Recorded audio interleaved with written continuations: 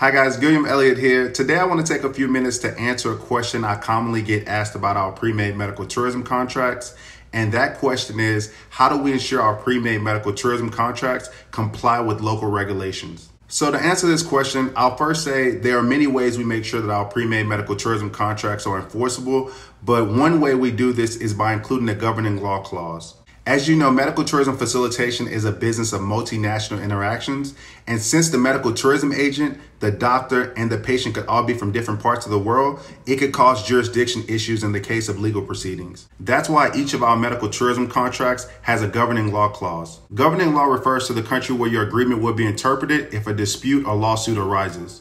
Ideally, you want the contract interpreted in your home country. That's why on our pre-made medical tourism contracts, there are spaces for you to customize the agreement and put in your personalized information. And the contracts we provide are made for facilitators to customize and alter to their liking. So that's the video for today. Thanks for watching. If you want to see what medical tourism contracts we provide, I'm going to leave some links below. Also, if you have any questions, I'm going to leave my email address below. But thanks again for watching, and I hope you have a good day.